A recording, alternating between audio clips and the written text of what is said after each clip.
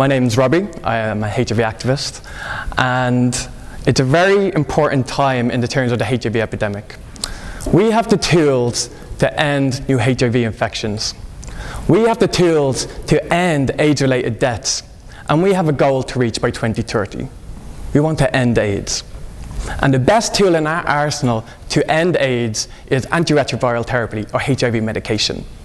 What HIV medication does is it stops the virus from replicating. So the virus dies, but it lies dormant in different parts of your body. And so if your body has HIV hidden, well, then your immune system works as normal and you live as long as anyone else. But what it also does is it gets the virus so low in your body to undetectable viral loads, levels that you just cannot pass on HIV. The risk is zero. So imagine a world where we had every single person living with HIV have access to medicines, get them virologically suppressed, we will reach our goals. Well, what's the problem? My research is looking into HIV treatment activism in Ukraine. Eastern Europe and Central Asia is the worst performing region in the world for new HIV diagnosis. And within the region, Ukraine is the second worst performing country for new HIV diagnosis in the world.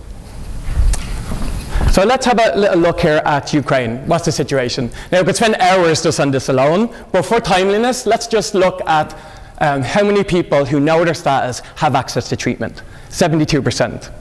Now, that's not great, because to end AIDS, we need 100% coverage. But also, it's not that terrible if you think it's the second worst country in the worst performing region in the world.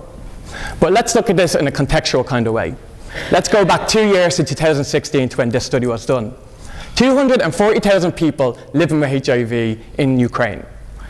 And the coverage of antiretroviral therapy, HIV medication, was 37%. How did the Ukrainian government in 2 years increase coverage of HIV therapy by 34%?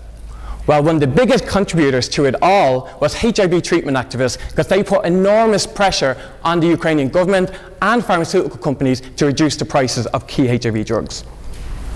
Now, was this an easy task? Well, as you can imagine, no. So there's lots of studies done on the political diversity and cultural diversity within Ukraine. Well, one such study looked at the Euromaidan protests in 2013 and 2014. And what we've seen is that Ukrainians identified as Ukrainian Russian, or the Ukrainian Europeans, or Ukrainian as Ukrainian, or this liminal stage of a stuck identity in between each one. So you might ask, what has this got to do with HIV or health reform? Well, it actually has a massive impact on it.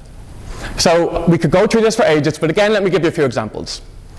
Leaving the Soviet Union, Ukraine has one of the worst reputations for increasing their healthcare in comparison to other ex-Soviet Union countries. Because they want to align themselves more with Europe, they've increased intellectual property right protections in the free trade agreements.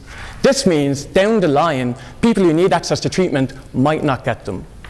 And the research shows when you're in a liminal or you're in a stuck identity, is there much cultural progression? And this is very important for those people living with HIV, because HIV is so stigmatized in Ukraine.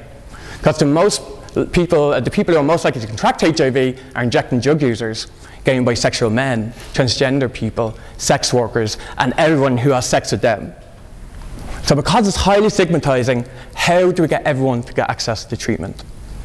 So although this was all happening, these treatment activists galvanized, they mobilized, and they increased twofold the access to medicines. My research is looking at the experiences of key treatment HIV activists in Ukraine.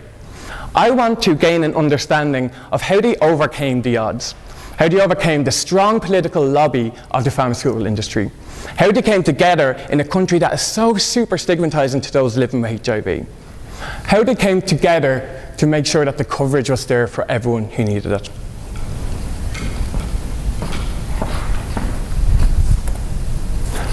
This research is important because all countries signed up to the UN signed up to the global goals of 2030. We want to reach zero new HIV infections and AIDS-related deaths by 2030. This research is important because the access to medicines movement is growing globally, but there's such a dearth of knowledge, such a lack of knowledge when it comes to the role of civil societies in overcoming key barriers to access to medicines. And finally, academia can finally and continue to shine a spotlight on the HIV crisis that's happening in Eastern Europe and Central Asia. Imagine if we have all the academia to show activism that works, use the models that work. If we can inform policy and future activism in different political contexts, maybe and finally we can reach our goal and end AIDS. Thank you very much.